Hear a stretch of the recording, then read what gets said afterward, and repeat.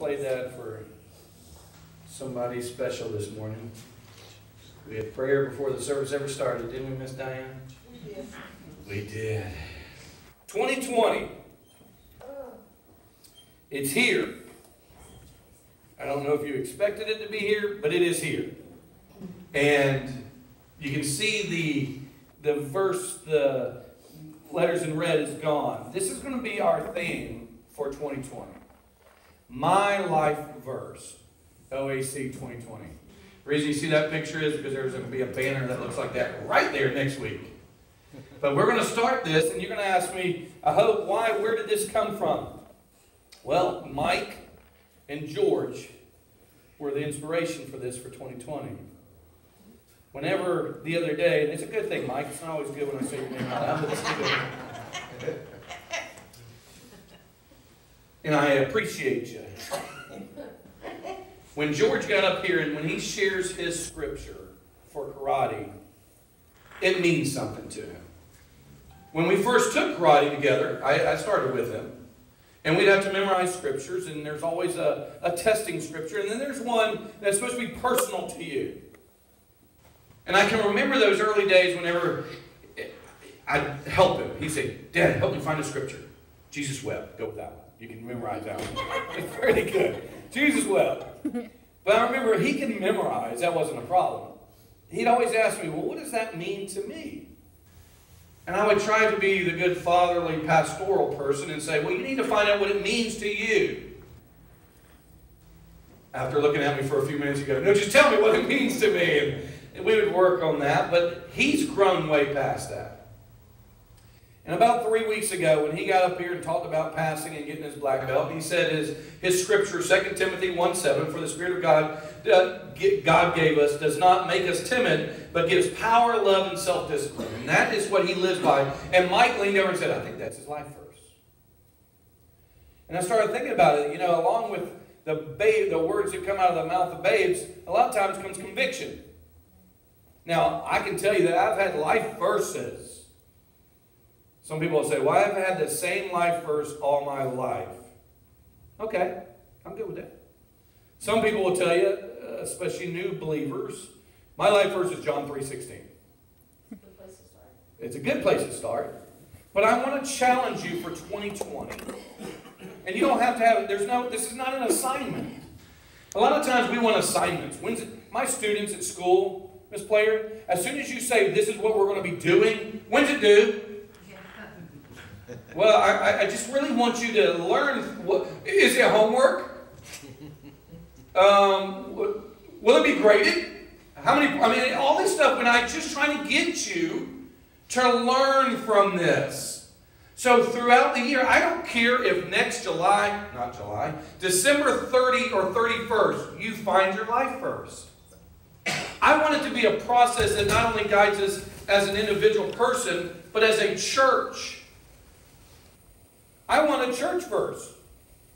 I wanted to speak boldly about us. And I wish I could tell you, like some of these guys that you'll see on TV, I wish I had it all for 2020. I don't.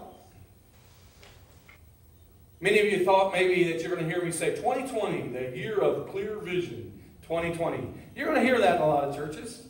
A lot. I wish I could stand before you and tell you that we're moving on this day. Don't know that. When it comes to moving, it's not always on our time, is it, Eddie? I'll say.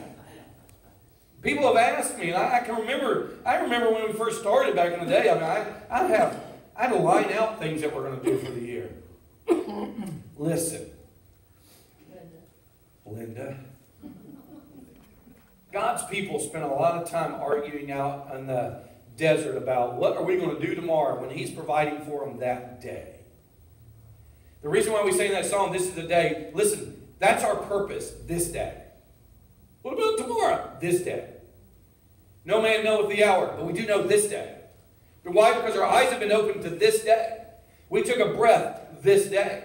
And so we're going to focus on our life verse day by day. And when you do come to that moment where you get your life verse, you may already have it, but I hope you're learning along the way because I'm going to teach you the process today.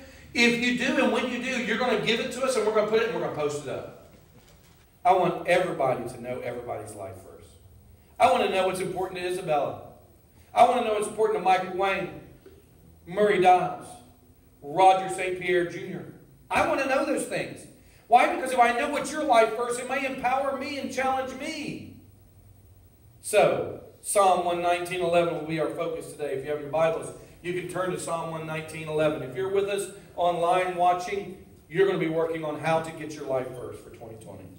It says in the Word of God, 119 and verse 11, this is the New American Standard. I just like this version a little bit better on this scripture. Your word I have treasured in my heart, that I may not sin against you. From the earliest time that you're in Sunday school, we teach you, where does it? He hides it in my heart. Listen, you do realize that once you become a believer in Jesus Christ, Robert's probably our newest guy here, but once you become a believer and you receive Jesus Christ, you receive all of it. Every part of it. Every part, piece, every word he ever spoke, ever taught, the whole unction and guidance of the Holy Spirit. The rest is on you. What am I going to do about that? How many of you ever had encyclopedias growing up? We did. Don't try to sell those. Nobody's buying them. We tried that. Mom, she's been trying for years to sell them. I can remember that when you walked into our living room, there was the encyclopedias. And listen, we had answers to every question. Nowadays, it's right on your phone. Google, what is? Alexa, what is? But I can remember, none of just owning the encyclopedias didn't make me smarter. Unless I opened them. Carrying books around don't make you smarter. Sitting in church doesn't make you more religious or righteous. Hearing the pastor preach to you doesn't make you deeper in the Word of God unless you open the Word of God. Your word I have treasured in my heart that I may not sin against you. Here's what we're going to do. We're going to be living, it says, question and answer for 2020. So there are some questions and I'm going to provide you the answer. And it's all right there in chapter 119 of the Psalms. Verse 9 says this, how can a young man keep his way pure? Question. Answer. By living according to your word. We get all caught up on what am I supposed to do, Pastor? How do I act more like this? It says, how can a young man keep his way pure? How can anyone keep their lives pure? How can anyone live blamelessly? How can anyone go and live a life according to what he tells us is by living according to your word? Simply put. Talking about a mic drop, that's the end right there. We could go to lunch. Hey, all you people, I want you to live and be a pleasing, be somebody that's lifting up the word of God. Be a better example of Jesus Christ to live by his word. Close the book and walk away. Psalmist knew it wasn't that easy. So for 2020, guess what we're going to be doing? We're going to be seeking his word. What do you mean seeking his word? I have a Bible. I have an electronic Bible. I have Max McLean read it to me if I have that version. Listen, you need to be seeking. Not seekers like you hear in a derogatory term. I keep wandering lost. You're not seeking in that term. We are seeking what he would have for us individually in 2020. Same chapter, 119 verse 10. Said it right before I read verse 11. I seek you with all my heart. Do not let me stray from your commands. I want you to, and I'm not hitting anybody on this one. If you hit yourself, that's good. You realize I don't set out to convict you. I just preach what God tells me to, and then the conviction comes. Right, Robert? Amen. I seek you with all my heart. Do not let me stray from your commands. Listen, your righteousness is not based upon your pastor seeking out guidance from the Lord. I could be a terrible pastor, and you could still seek the Lord. That's right. I could be a very, very devout, righteous man. I'm not saying where I fall on this. This is not Judge Pastor Randy Day. I'm not going to tell you where I am on the spectrum, but I believe I follow God. Yeah. Seek his best. And I'm going to seek him all the time. Have I gotten there? No. I am still on my life journey. God years ago took a burden off of me. My burden is not you. My burden is me. To be the best me that I can be by serving Him. I seek you with all my heart. I want you in 2020 to give your heart to God. Well, Pastor, I'm saved. No, that's not what I'm saying. Well, he entered in my... I understand that. I don't want you to tell me where he's dwelling. I don't want you to tell me when he came over your life. I don't want you to tell me always about that one moment. I want you to seek him constantly with all of your heart, filling it up so that you do not stray from your commands. Commandments, obedience, I've got to do this. So if I want to fill his heart and be more pleasing to him, what do I have to do? I have to obey what he tells us to do. Well, what does he tell you to do? Cooper, do you know everything God's told you to do? No. You don't, brother. I'm taking the burden off of you. Pastor Randy has memorized the entire Bible and knows every command. No. You know, sometimes I get commands that are just straight from God. Do this. Where's that in the book? Hey, you just do this. I seek you with all my heart. Do not let me stray from your commands. This should be our goal for 2020. Not to stray away, but seek him in all things. As you go along seeking, guess what you're also supposed to be doing for this year? Learning. Can't teach an old dog new tricks. Oh, yeah, you can. Well, I've sat through church way longer than you've been alive. Sorry. Oh, I listened to David Jeremiah. Sorry. I listened to so-and-so. Sorry. I read 4 devotionals a week. Sorry. You still have things you can learn. If I take the median age of this group, guess what? It's older. You're an older group. And you still have room to learn. What amazes me and my wife, Kimberly, about you guys, Pastor Kimberly, is that some of you are older, but you're still babes in the understanding of who Jesus Christ is supposed to be in your life. Then you get little Aiden that walks in, and you're like, ooh, that kid kind of got it covered there. Right? Connor's singing out. He understands he's redeemed. We're going to be learning for 2020. You don't even have to turn your Bibles if you got to 119, because it tells us in verse 12, praise be to you, O Lord, teach me your decrees. You realize in this whole chapter of Psalm 119, it's like, oh, I want to learn, I got to obey. Well, teach me. Guess what? Don't ask me. Don't rely on me to teach you. Go straight to the Father and ask him to teach you his decrees. One of the things I love about my Tuesday night men's group, it's not me talking all the time. We don't always see things the exact same way. Some of us have read the scripture over and over, and we'll see something will be said that we're like, we never saw it that way. I never understood it that way. Praise be to you, O Lord. You're the greatest teacher, and I want you to teach me your decrees. Not a pastor, not a Bible study, but I want God, the Father, to teach me his decrees. I can remember some of the greatest moments in my life were those dad moments when Dad taught you things.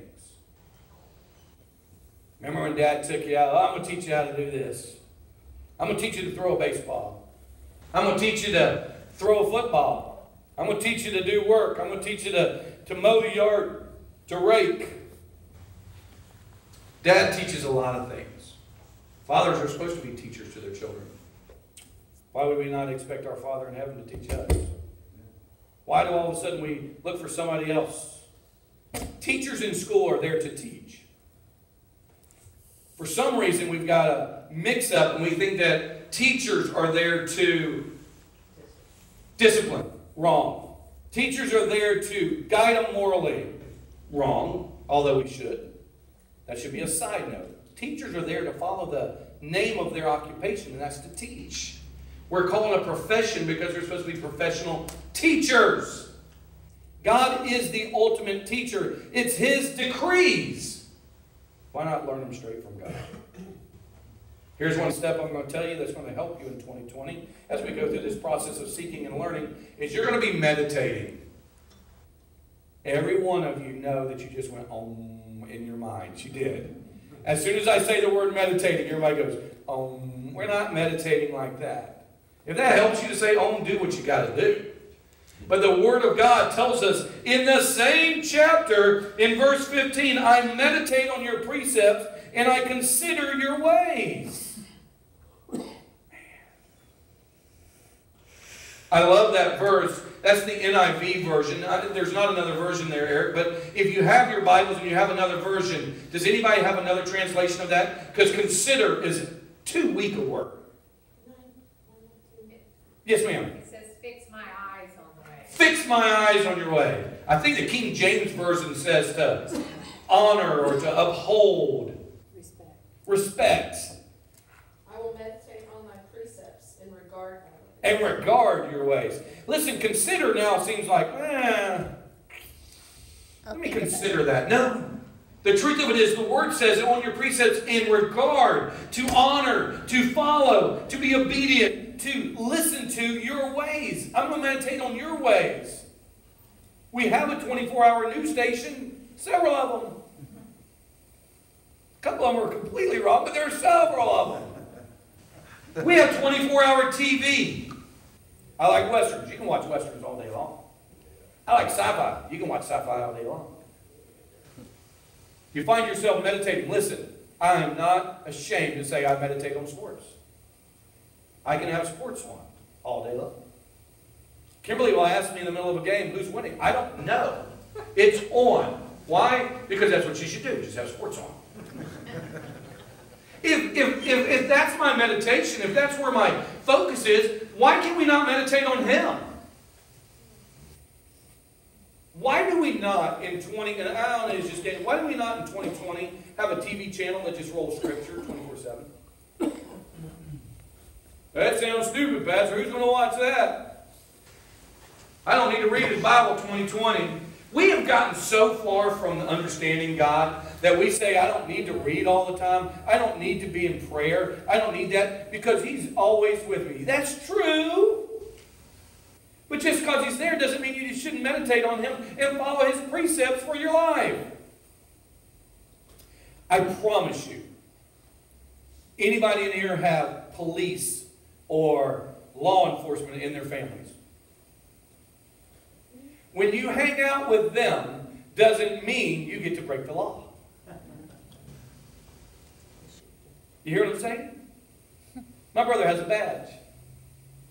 Just because I'm with him, who is under the authority of the sheriff and has a badge, a legal kind of power, I don't get to abuse that power. Why? Because we're walking with the Lord, serving Him, knowing His authority. Why do we then think it's okay to break His command? It's not okay. Well, He gives me grace. Oh, Lordy. It's not grace to do what you want. It's grace to cover His authority over your life when you don't do as He decrees or asks. That's when grace comes in. So why for 2020 can we not find a verse? Can we not find direction? Can we not seek, learn, and meditate on His life and on who He wants to be in our lives? Focus for 2020. Simply put, same chapter, different verse. Number 16 says, I delight in your decrees. I will not neglect your word. How many of you delight in rules? Hey, I do. I am glad we have rules. Rules guide us. I teach science, and there are certain things that are rules in science. And when I don't follow those rules, people can get hurt.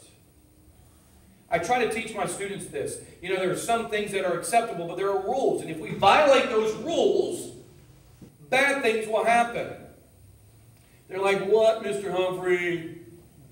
I think about measuring. Measuring is a standard.